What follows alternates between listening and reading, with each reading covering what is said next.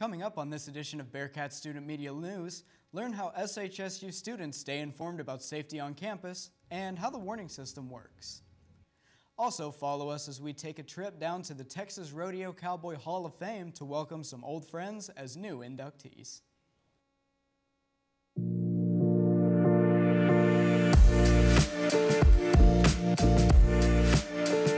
Live from the Dan Rather Communications Building on the campus of Sam Houston State University, this is Channel 7 News. Good afternoon, everyone. I'm Justin Hardcastle. Welcome to Bearkat Student Media News. Last week, Bearkat juniors and seniors gathered in the Coliseum for the SHSU ring ceremony. The ring ceremony is a 20-year tradition and is one of the university's most unique. The rings are all gathered into boxes and spend the night before the ceremony inside Sam Houston's home. Here, they are guarded over by the university's ROTC cadets. The ring ceremony is considered to be the first part of graduation and moving on to greater things for students, and can help graduating students begin to say goodbye to the college life. Known as one of the safest universities on Texas, Sam Houston State is always finding ways to inform its students of any danger. One way the university communicates to the students is through CatSafe. Bearkat Student Media's Anissa Beverly has more on how the program works and what students need to do to stay up to date. You get a notification and it's CatSafe. Most students may swipe away the notification, but this program is one way the university is ensuring our safety while on campus. I spoke to Dr. Lonnie Booker Jr., Associate Director of Emergency Management, to learn more about the program. CatSafe basically is emergency alert or communication for the campus. And so when there is an emergency that information needs to be pushed out to all faculty, staff, and students, CatSafe is the platform in which we use to do that. CatSafe is sent out through the Marketing and Communication Department on campus. Yet, Dr. Booker expressed he also has the authority to send out messages as well. One feature of the messages is timely warnings. Basically, a warning is just keeping you advised of, hey, something happened, and we just need you to be aware that something happened and for you to be extra vigilant, be on the lookout, things of that nature. Dr. Booker would like students to adhere to his advice. Everyone has access to CatSafe. They can go in and put in their cell phone number or parent's number or another email or whatever the case may be, but take advantage of that because, and then anytime you receive a CatSafe or a message or timely warning, read it, pay attention to it. On the campus of Sam Houston State, Anisha Beverly, Bearkat Student Media. In the United States, nearly 500,000 people ages 12 and up are sexually assaulted each year. As Bearkat Student Media's Ashlyn Anderson tells us, there are valuable resources available to you as a survivor of sexual assault. Every 73 seconds, someone in the United States is sexually assaulted. Title IX and Safe House are one of the multiple resources available in Walker County to those who've experienced sexual violence. Based on your sex or your gender, you cannot be discriminated against here at Sam Houston. That discrimination, though, can take many forms. And over the last really 10 years, that discrimination has been focused on sexual misconduct and sexual assault. Along with an investigation, Title IX has other resources available. Those could be absence notification, assistance with missed classwork, a no contact order maybe between you and the other person that's also involved in the incident, assistance in potential housing reassignment. There's lots of different options, and we really try to sit down and talk to the person that has been a victim of and or also accused of to find out what services will best fit their needs. Title IX and Safe House work closely together to help survivors. We are the local nonprofit in town. We serve Walker County, San Jacinto County, Polk, and Trinity, and we are a resource for survivors of domestic violence and sexual assault. We provide different services to them, and we have shelter and stuff like that. So our majority of what we do is we are the nonprofit in town that serves domestic violence and sexual assault survivors. You may see on campus and around the community, we have a bunch of teal ribbons, and we usually put those up April 1st to kick off Sexual Assault Awareness Month. Prevention comes with change, and change with awareness. I am Ashlyn Anderson, Bearkat Student Media. Like to read? A Common Reader event titled Deliberative Dialogue was held on April 7th. The event was held in the LSC facilities, and students and faculty took part. Participants were given various world topics, and each table discussed their opinions and came up with some resolutions. Some ground rules were set before the event, such as no debating and no name-calling. Tables were assigned a mediator who remained neutral and enforced these rules. I hope students find a way to talk to people they might disagree with, to find nuance in wicked problems, and to find some common ground and shared values. Students could win scholarships at this event. They'll be evaluated on their critical thinking skills, with winners being announced at the end of the week.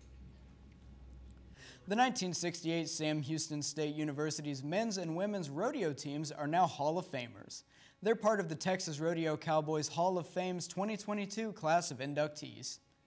The teams were introduced in the Hall of Fame in the Fort Worth Stockyards National Historic District on April 9th. The Texas Rodeo Cowboy Hall of Fame is located in the Cowtown Coliseum in Fort Worth. The hall features more than 300 award plaques showcasing cowboys, cowgirls, animals, event personnel, and events. The 1968 National Intercollegiate Rodeo Association finals were held in Sacramento, California, and were coached by Sonny Sykes. The women's team won the title by 15 points, and the men's team won their title by 127 points. Coming up, see how the SHSU dance students will test their skills on the dance floor as they prepare for an upcoming performance.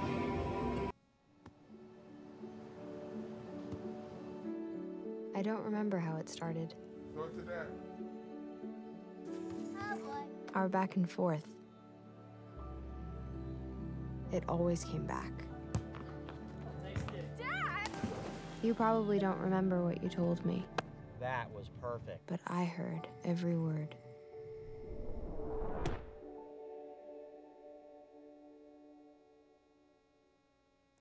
The proud son of hardworking immigrant parents, Eric Rodas chose to serve his country. A father, a soldier, and now a college graduate. He proved that circumstances have nothing to do with your outcome. Since 1879, we've been helping students like Eric determine their future. Sam Houston State University, a great name in education.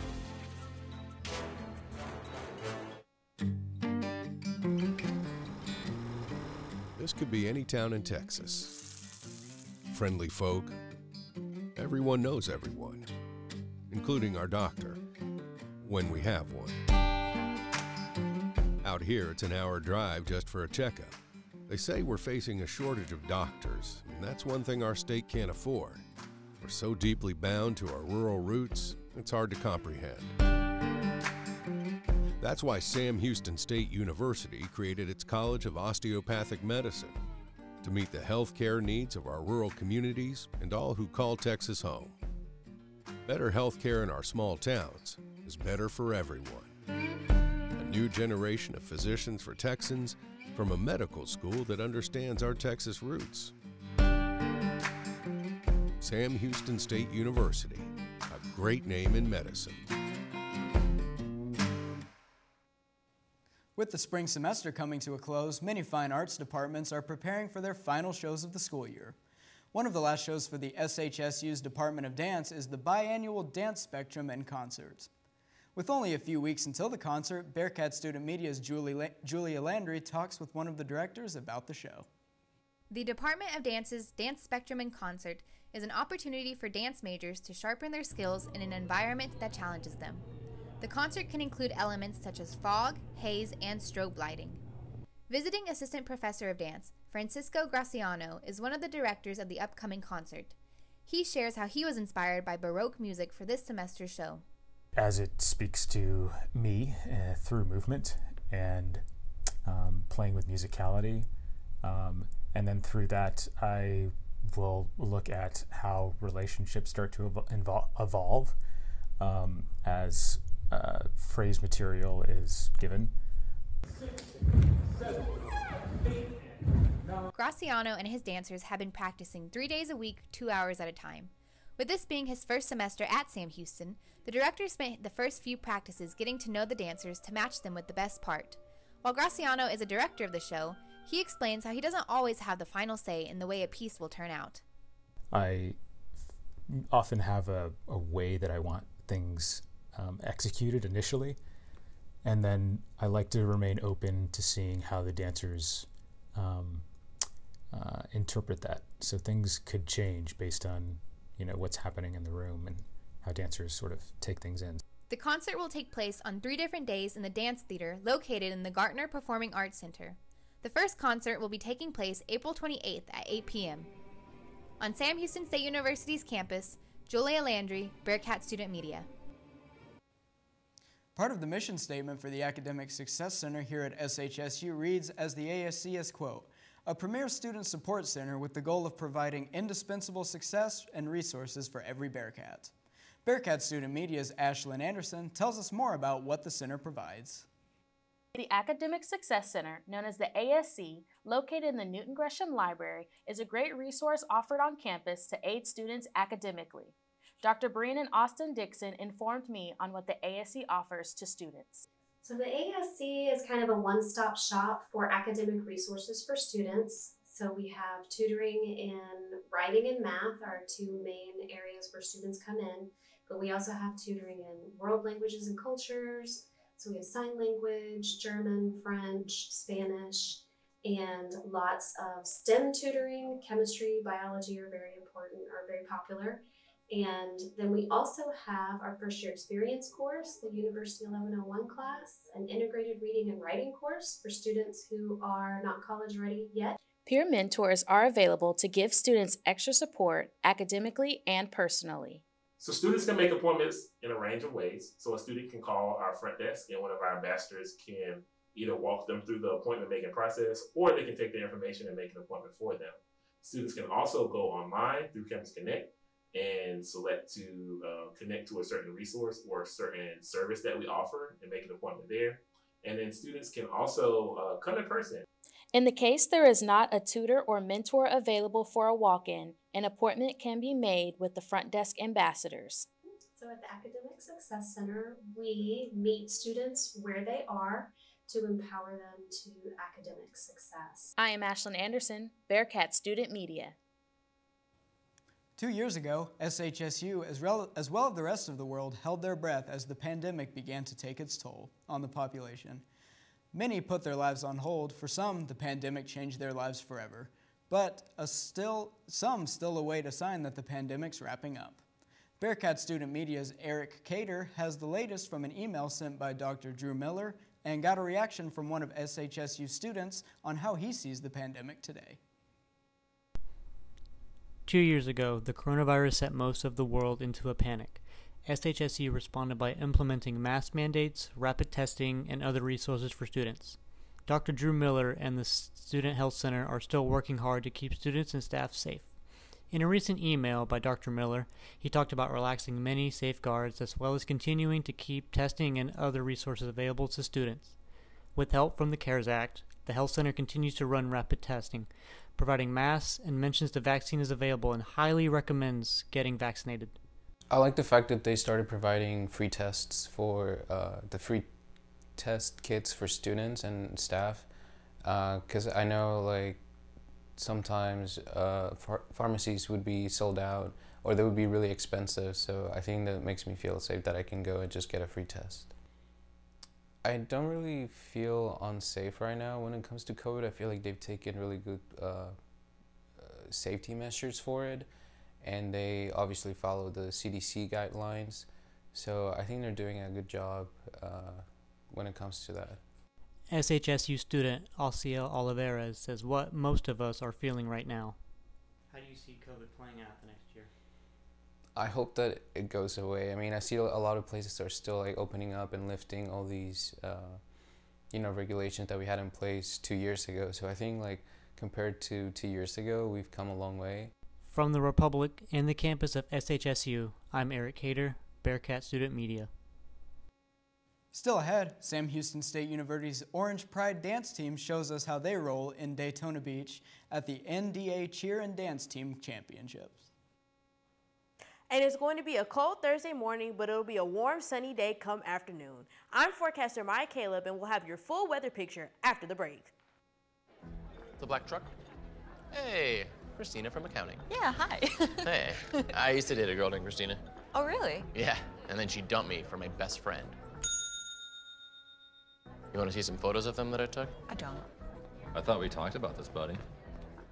Buzzed and overshared again? Yeah. Yeah. I'm gonna call a car.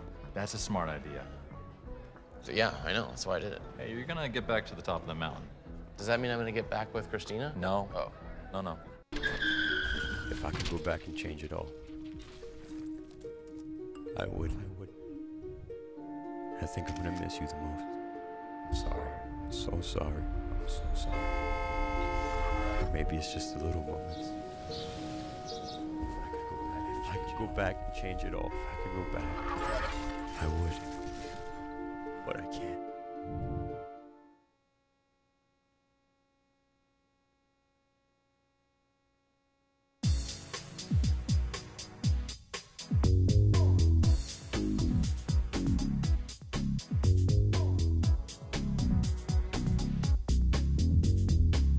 Three, two, one.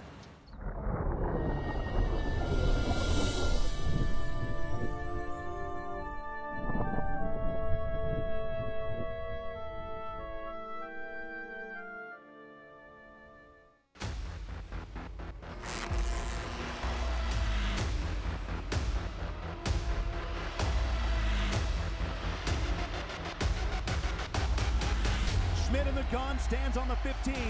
Schmidt looking over center, it's caught! It's a touchdown! It's a touchdown!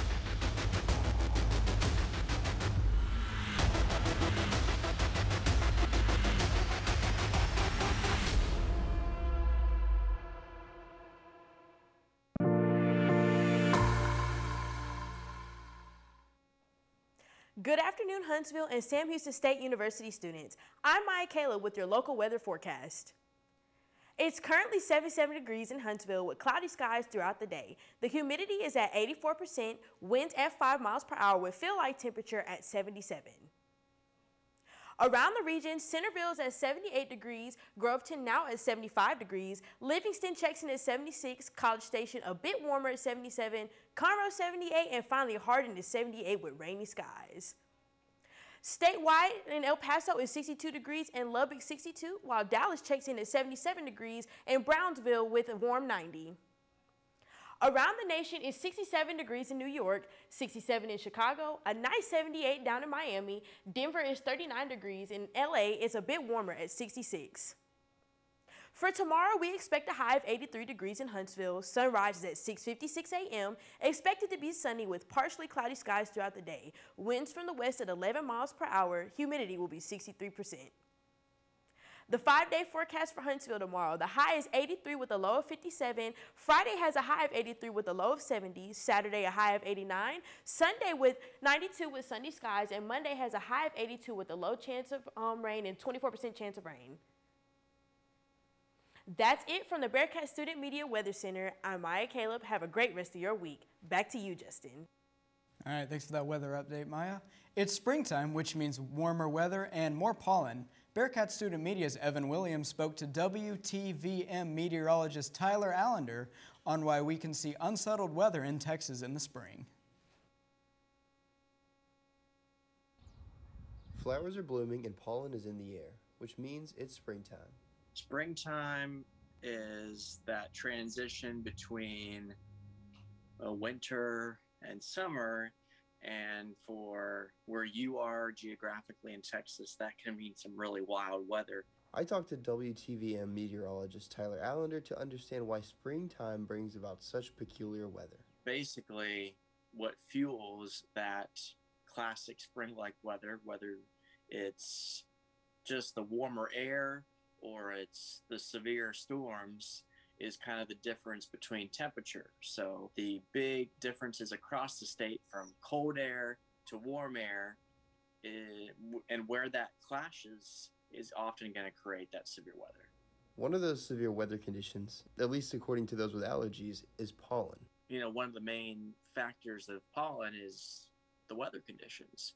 And pollen kind of thrives on the warmer temperatures. A lot of times too, you have those strong winds in the spring too, as you get those changing weather patterns, that transition time between winter and summer, right in the middle of spring with the two different air masses.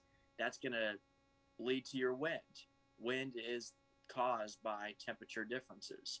Pollen thrives on dry air, warm temperatures, and wind. So when you have all three of those prime ingredients, you're going to get a lot of pollen.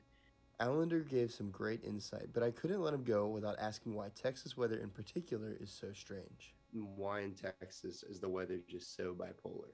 You know, basically when you have these fronts coming through, depending on how far they make it this time of year, that really dictates a lot about what kind of extreme weather you're going to get. But again, because there's such a huge amount of real estate in Texas, you're going to see that variety.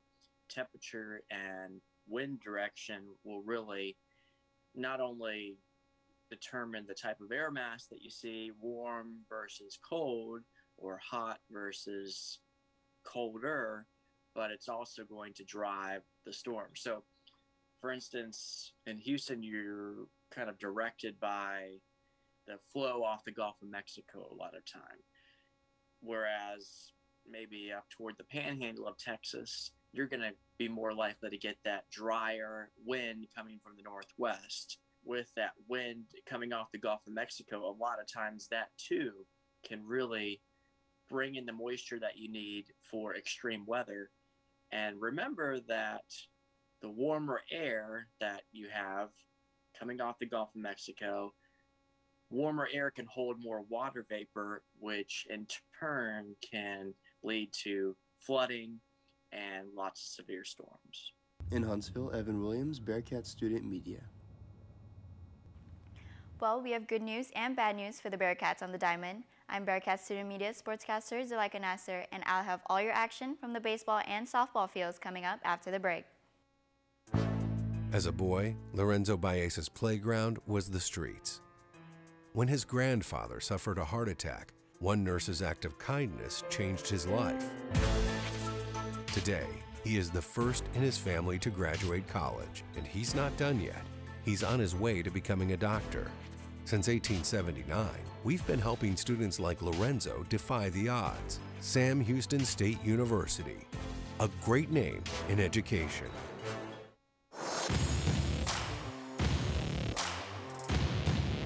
Bearcats know how to tackle big challenges, as the ongoing pandemic has shown us.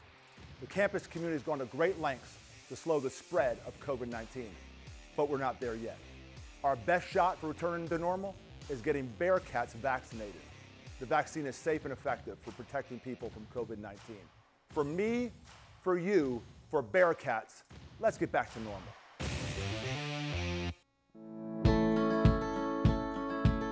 Bearcats know how to get things done, as the ongoing pandemic has shown us.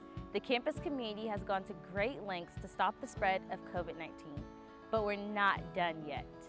Our best shot for returning back to normal is getting more Bearcats vaccinated. The vaccine is safe and effective in stopping the spread of COVID-19. For me, for you, for Bearcats, let's return back to normal.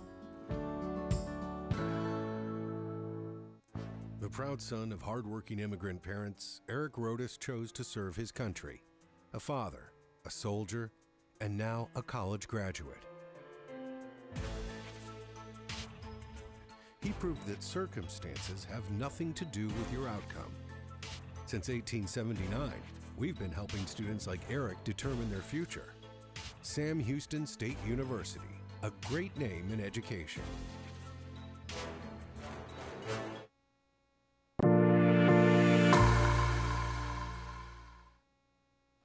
Good afternoon, everyone. I'm Zuleika Nasser with your Bearkat Student Media Sports.